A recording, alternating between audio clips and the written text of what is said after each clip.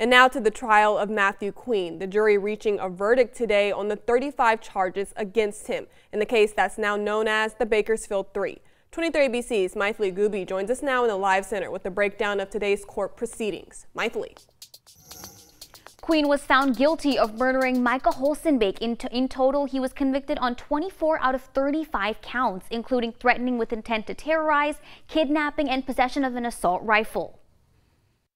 Matthew Queen, guilty of felony to wit, murder of Micah Holsonbake. In the case of the Bakersfield 3, Matthew Queen was found guilty on a charge of second-degree murder. And even though prosecutors were pushing for a first-degree murder conviction, Holsonbake's parents say this is still justice for their son. It's murder.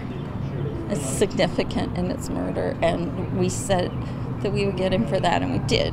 The trial began in early April, about 4 years after Micah was reported missing, and the jury delivered the verdict Thursday afternoon. It has been difficult to get all this evidence together. We had witnesses that came in from out of town. We had witnesses, expert witnesses, witnesses in custody, and so it has been difficult to get everyone here to provide the evidence, but I think well worth it, and ultimately that's what the result shows. I don't want him hurting anybody else. We just want him locked up. So I think we have successfully done that. Officials also elaborated on Queen's potential sentence, saying he could face decades or even life in prison. He has a prior strike offense that occurred back in 2008. Second-degree murder is 15 to life, so the judge, within his discretion, could make that 30 years to life.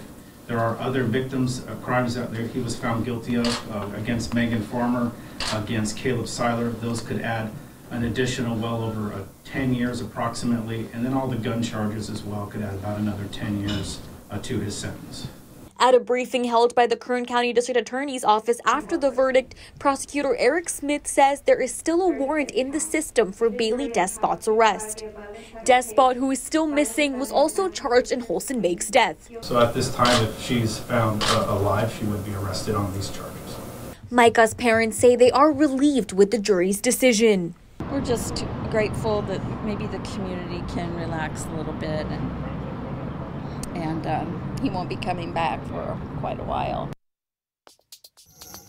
Queen was found not guilty on 11 counts, including torture and assault with a semi-automatic firearm on a person. His sentencing is scheduled for June 7th. At the Live Center, I'm Micah Holsonbake, 23 ABC, connecting you.